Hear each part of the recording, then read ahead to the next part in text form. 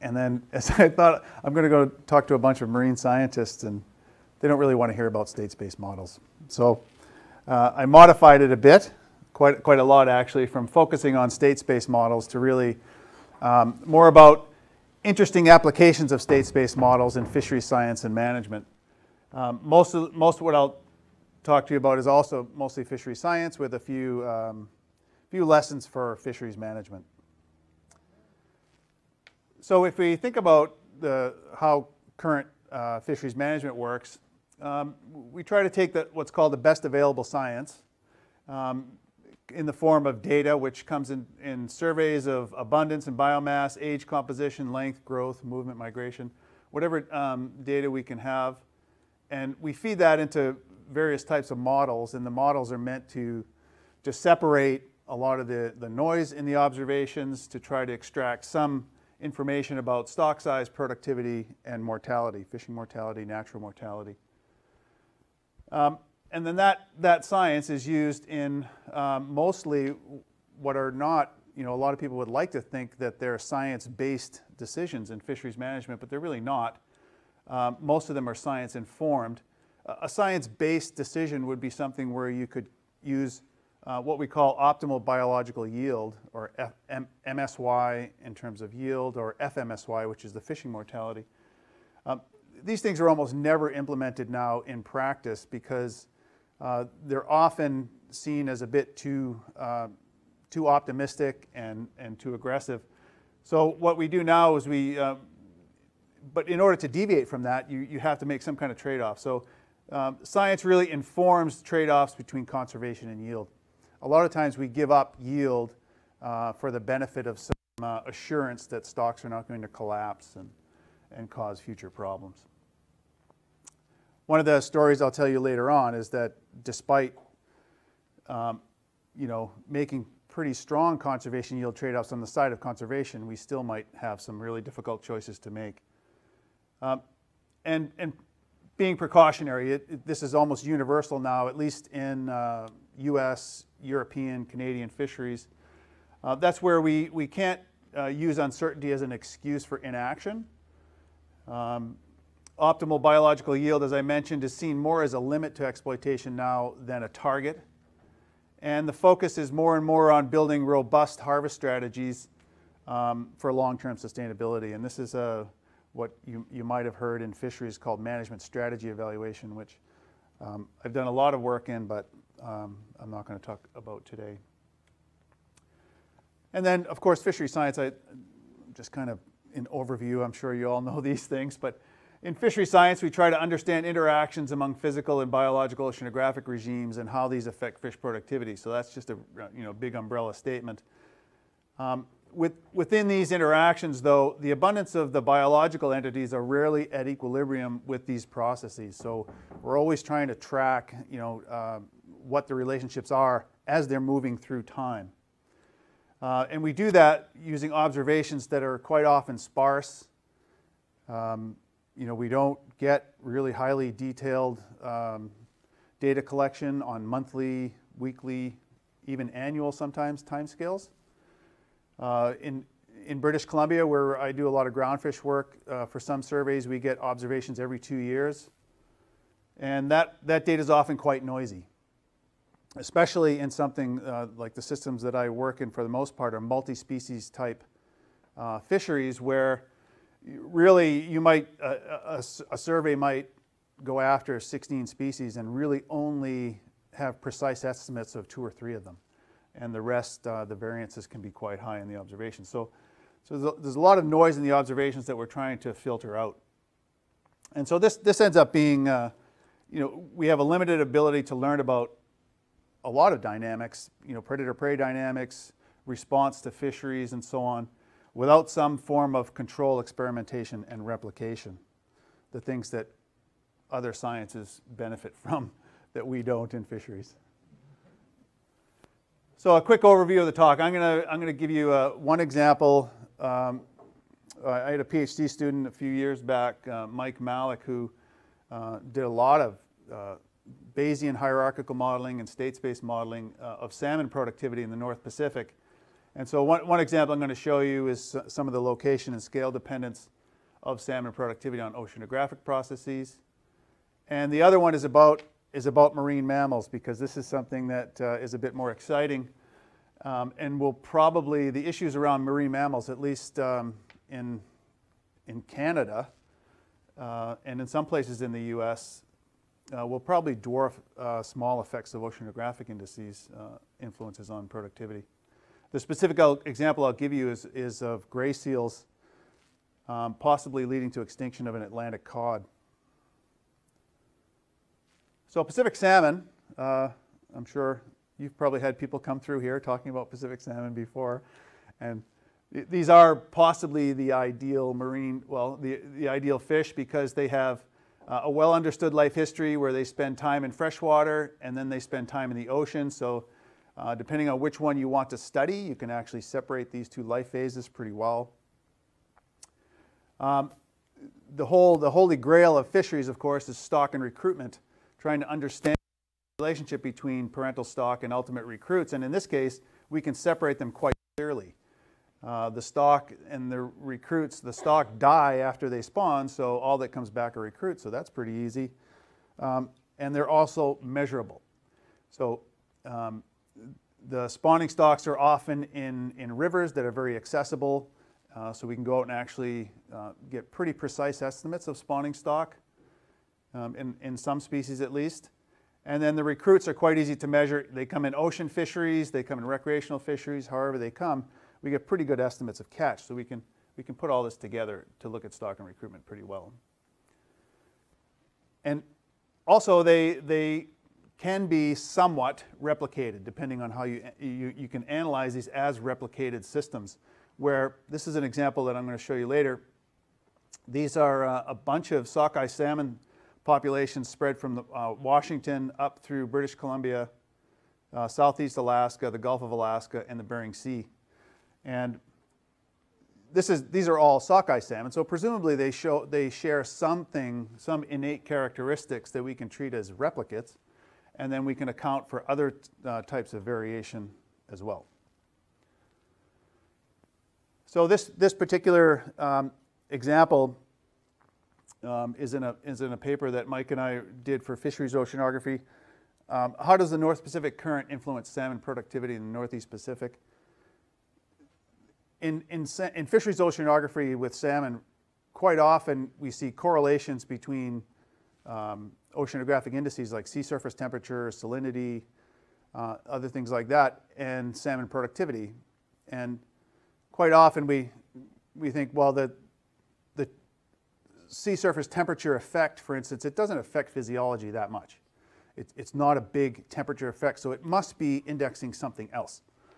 And so one of the things that Mike was interested in was whether how the North Pacific current might actually provide an explanation for changes in productivity.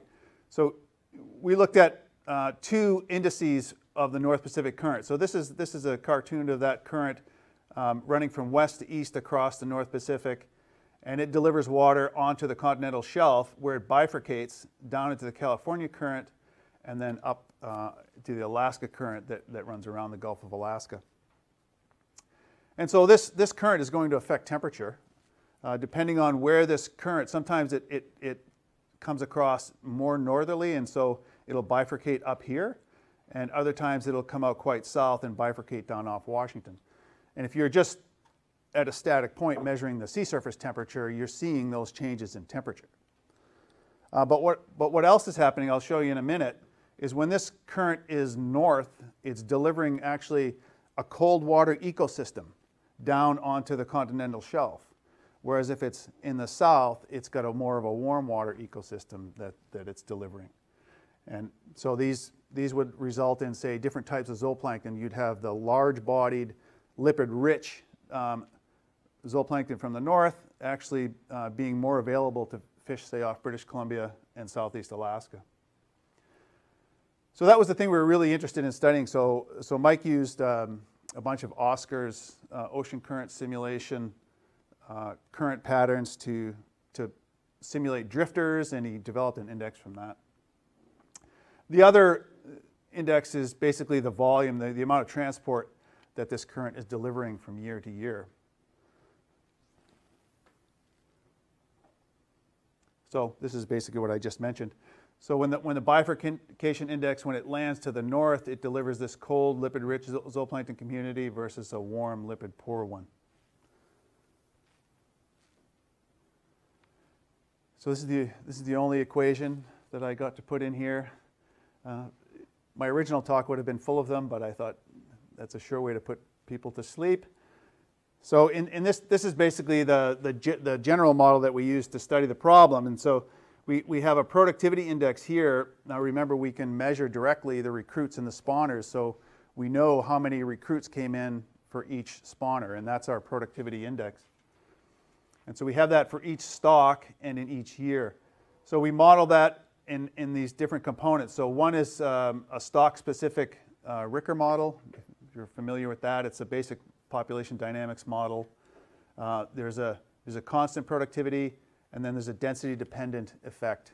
This beta coefficient's normally negative, so that as the spawning stock gets larger, the productivity goes down. So that would give you the density dependence in there.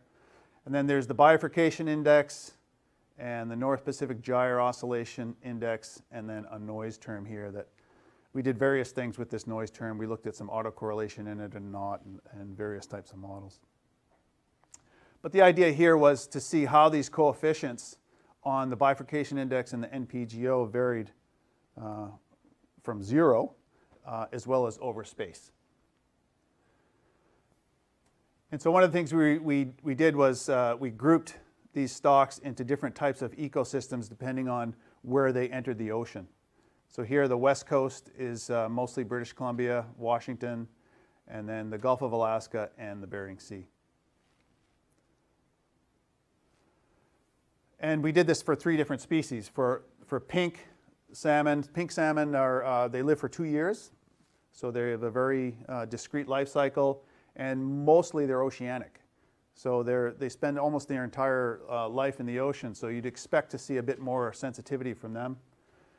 Chum salmon, which are also more oceanic species, and then sockeye, which are kind of half and half. They spend half their life in freshwater and half in saltwater for the most part. So here's the bifurcation index here is in black, the NPGO is in red, and then going across this axis is the stock number. So this is basically going from the southernmost one in Washington all the way up around the Gulf of Alaska, and then these would be Bering Sea. So you can see those groupings across the top there. So the idea is that we should see a lot of similarity within the groups, and then maybe differences among the groups, and we do see that. Some of the big differences here are like, where was it? Yeah, so for sockeye here is the one that has what I think is the biggest effect of the bifurcation index, mostly different from 0. The NPGO also for chum, which is one of the more oceanic species, having a positive effect of the NPGO. So the interesting thing here is that the West Coast tends to actually show a lot of these effects, whereas the stocks up in the Bering Sea, which you would expect being well out of the reach of the North Pacific Current, don't really show much. There's a lot of variation there and pretty much not different from 0 in most of those cases. So on the West Coast, for instance, there's about an average, these gray bars here are the bifurcation index effects on productivity percentage-wise, and so they're close to 10 or 11%. When you have a higher bifurcation index, you get about 11% boost in productivity. And as I was saying, the Gulf of Alaska and the Bering Sea have pretty much no effect of those things. And then for the different species, pink salmon, which are the most oceanic and most subject to these oceanic effects, have the biggest effect, almost a 27% or so increase in productivity, and the least effect on sockeye, which spend the least amount of their life cycle in the ocean. So basically from this, we for fisheries management, when we try to say, forecast fisheries productivity, sometimes we do that using ocean conditions. But what this is showing is that the influences of the oceanographic effects are really location, scale, and time dependent. The time one here I'm not showing, but it's in another paper that we did showing that phytoplankton phenology, or the timing of the seasonal blooms in phytoplankton, actually affect productivity in the Bering Sea and Gulf very differently from the West Coast as well. They're almost opposite in their effects. So this really doesn't bode well for forecasting when you have all these detailed things that you need to know about a location. You really can't generalize very well about oceanographic effects.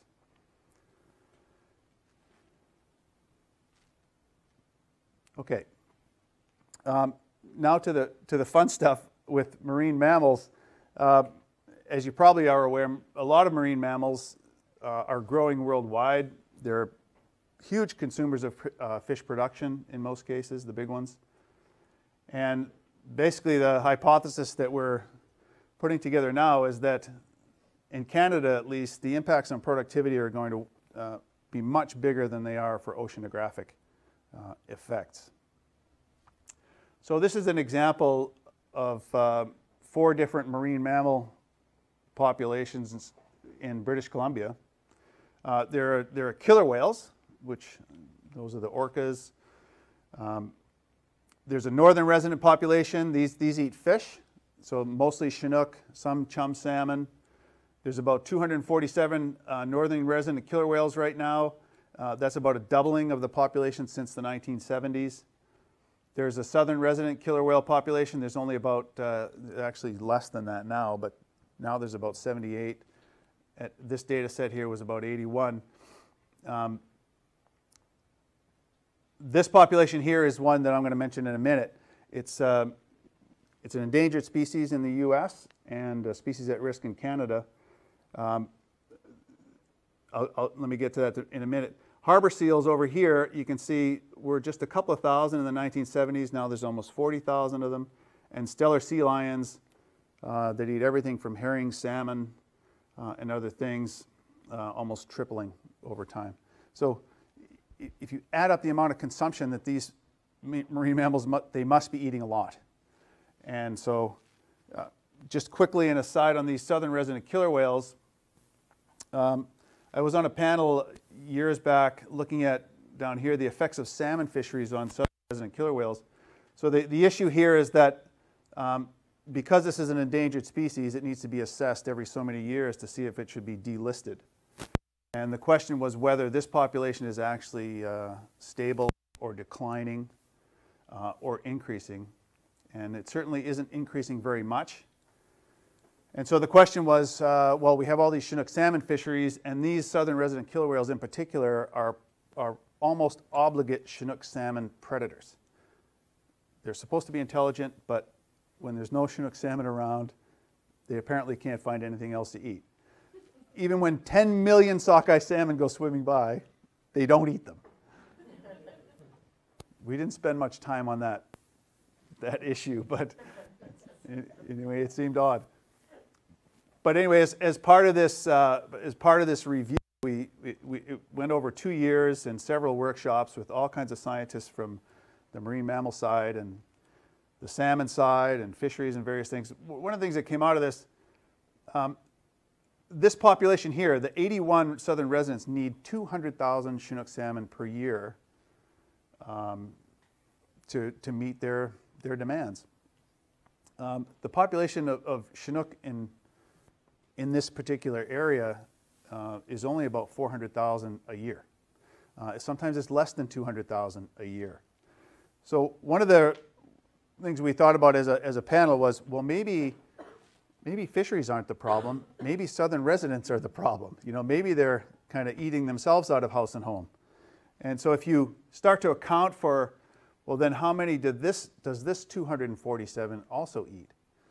And then harbor seals feed on juvenile salmon as they're going out of the rivers. Stellar sea lions feed on them while they're on their feeding grounds. So it wasn't an unreasonable hypothesis to say maybe fisheries aren't the issue, maybe they're actually running into a bottleneck themselves.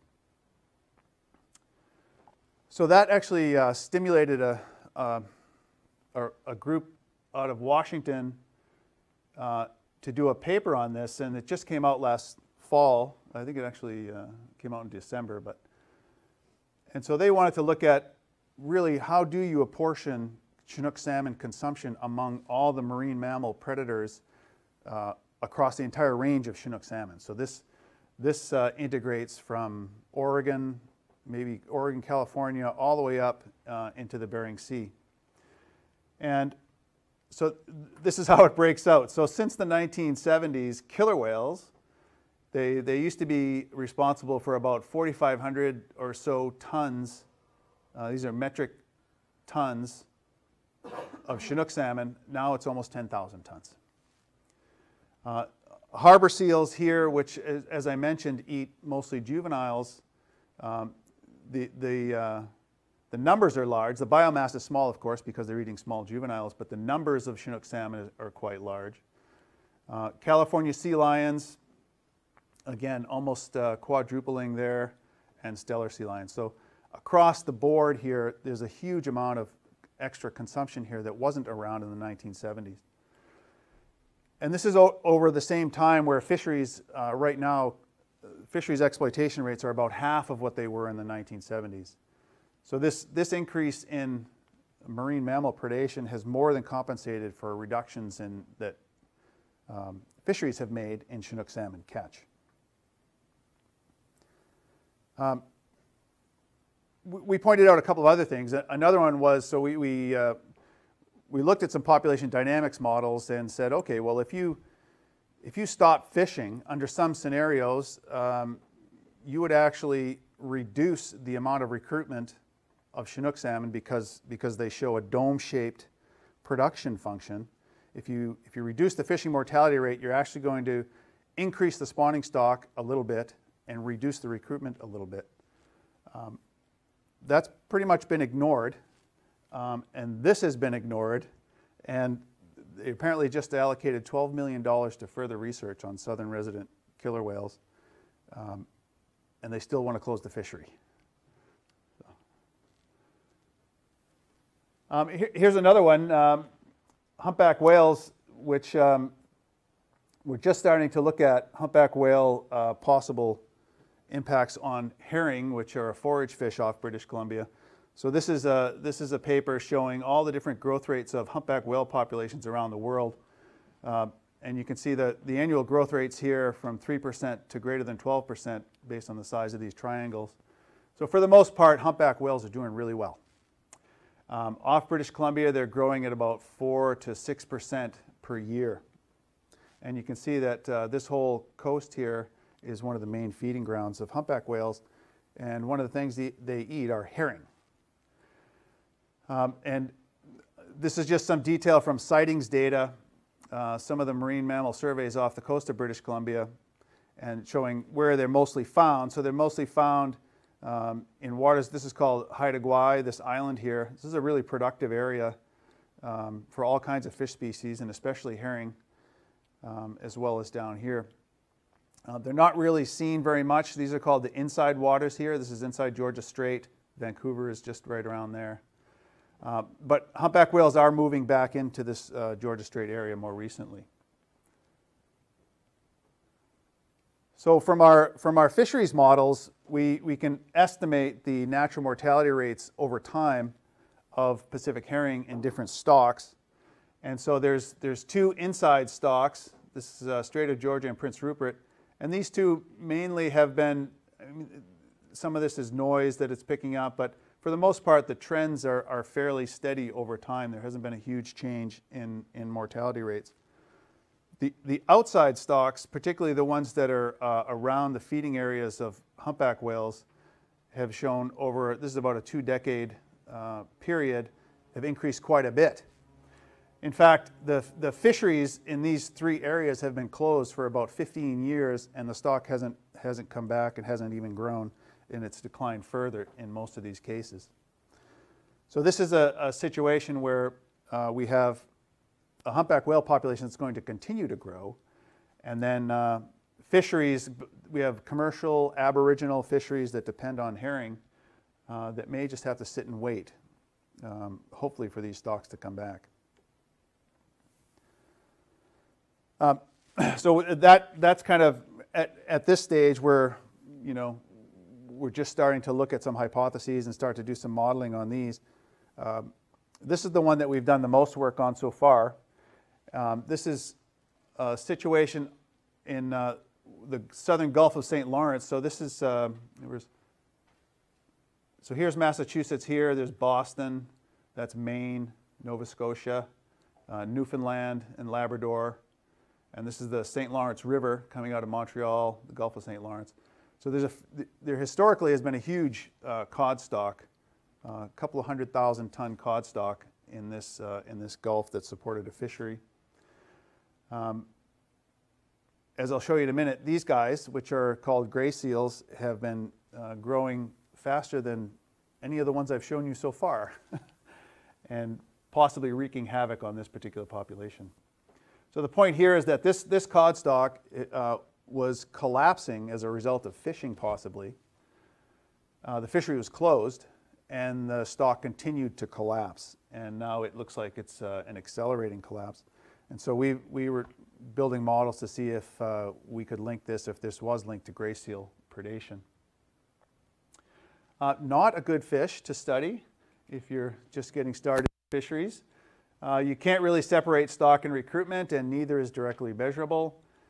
You need fairly complicated state space models. There we go, state space models. I figured I'd put it in there. To estimate parameters, so the models that I'll be showing you, there are probably 30 to 40 parameters in these models that have to be estimated from abundance, composition, pregnancy rates, predation rates, and so on, that kind of data. And unlike salmon, gray seal cod interactions are not replicated.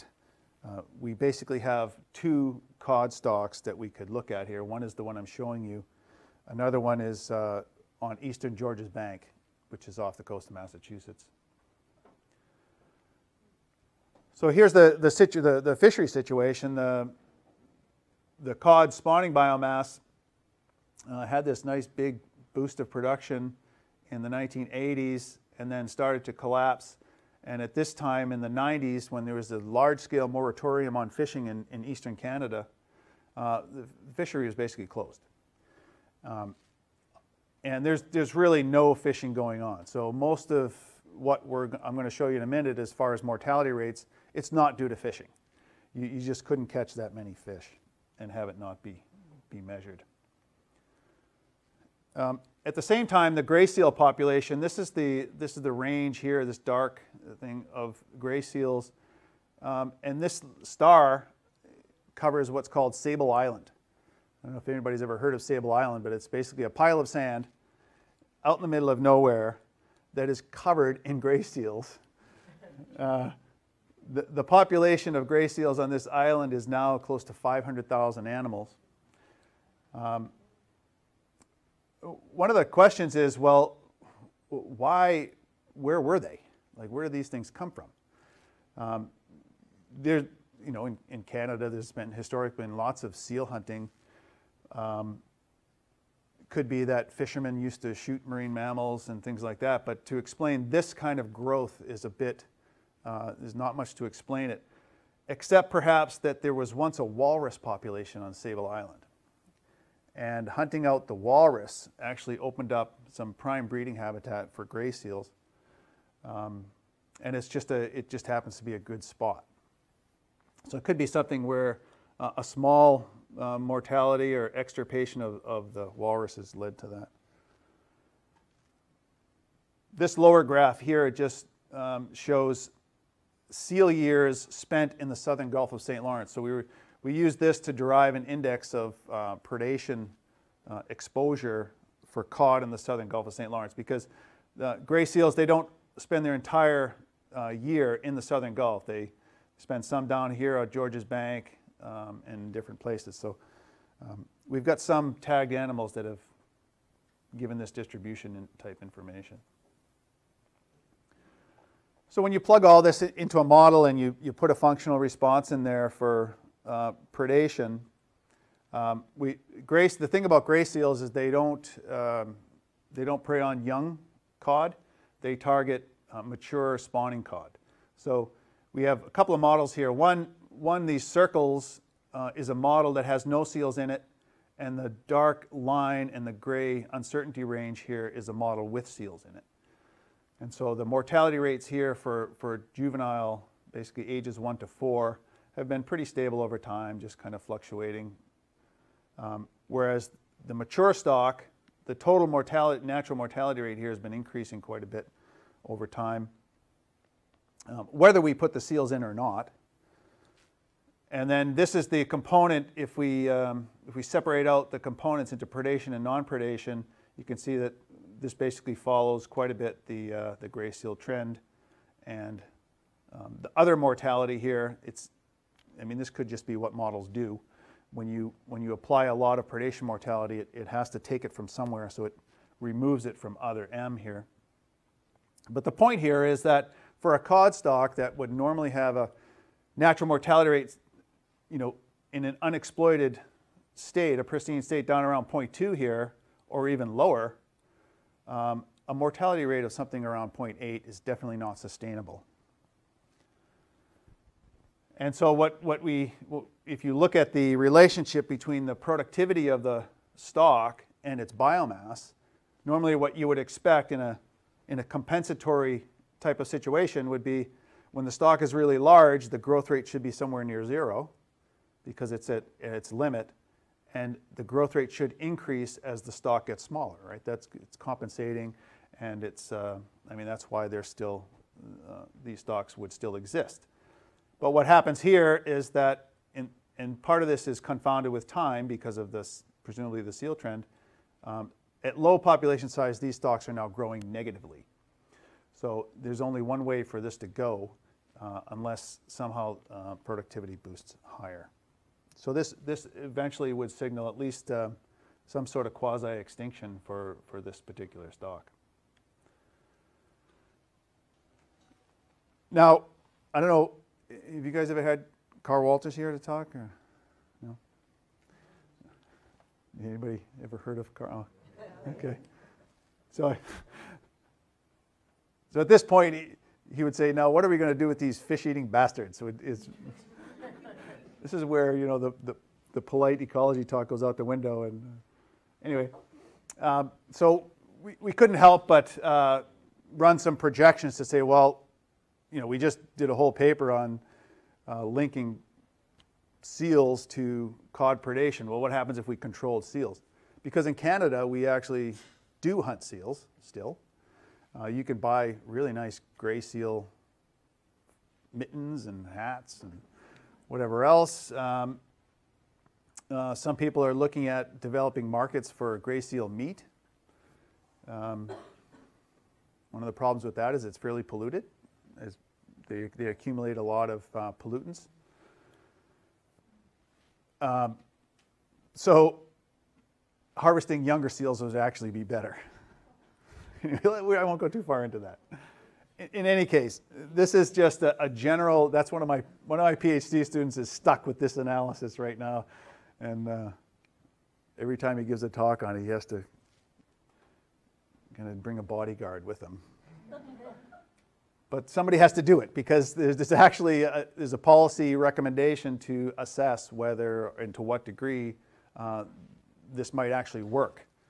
So in this case, if there was no reduction in the seal population, this is green is the historical trend just over the last decade. The population is declining at this rate. It would continue, and there's a couple of year classes in there right now that would cause a little bit of a bump, but for the most part, over the long term, it's projected to decline to 0. If there was a 25% reduction in seals, it would still decline to 0. If there was a 50% reduction, it would still decline. Only for a 65% reduction in seals would this population actually maintain itself. And over the next, many decades, it's probably not going to change much either. In fact, it's going to go even lower than it is right now. So this assumes that, of course, we got this right, that it actually is seals. We actually don't know that.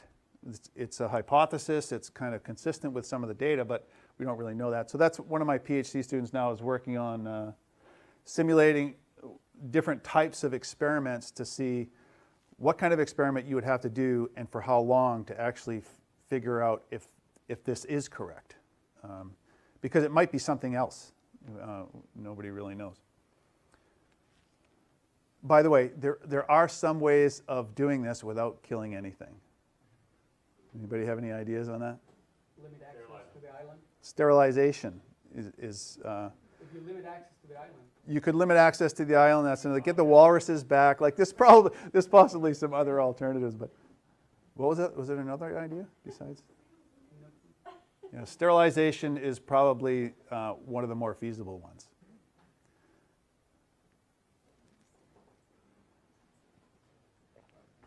Yeah.